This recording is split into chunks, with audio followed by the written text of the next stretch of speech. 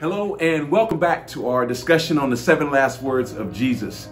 The setting for our talk is that Jesus obviously is on the cross, and on either side of him are 2 criminals who have also been convicted and are being crucified. Now also present are rulers, soldiers, and different townsfolk who are beginning to mock Jesus and make fun of him, saying, if you're the Messiah, come down and save yourself. They've also made a sign mocking him as the King of the Jews. And if that weren't enough, one of the criminals on the side of Christ says to him, if you're the Messiah, come down, save yourself, and save us. Well, right after that, the criminal on the other side of Christ rebukes the first one. And he says the following: do you not fear God? We have both been rightly charged for our transgressions. We deserve the punishment we're getting. But this man is innocent. He has done nothing wrong. And then he turns his attention directly to Christ and he says, remember me when you enter into your kingdom. And I love what our Savior answers with right after that.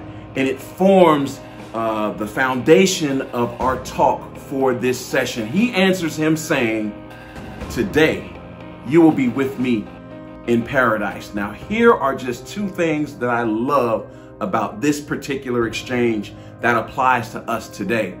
Number 1, from the perspective of the criminal who saw a savior, here's what I love most. In spite of all the distractions that were taking place, in spite of the rulers of the town, the soldiers, and the different townsfolk who were there, and even the criminal who was on the cross, all calling out, making fun and mocking Jesus. And in spite of the fact that he was actually guilty, rightly charged, and rightly being executed, this man who was accused of this crime and was being executed on that cross saw one fact that applies directly to you and I.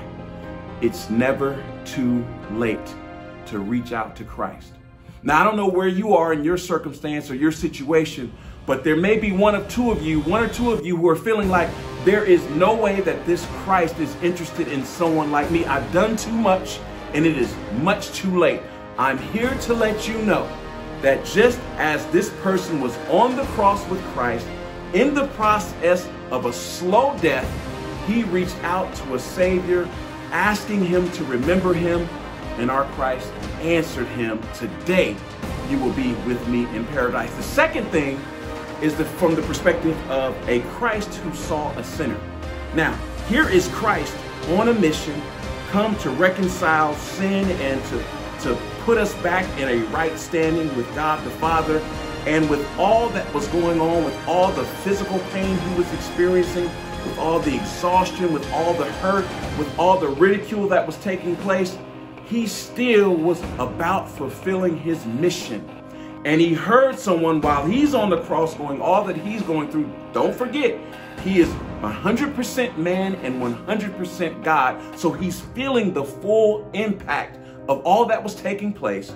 And he still heard this man crying out to be remembered. Now, what this says to you and I is that we are never too far away from our Lord and Savior, for him and his grace, love, and mercy to reach us right where we are.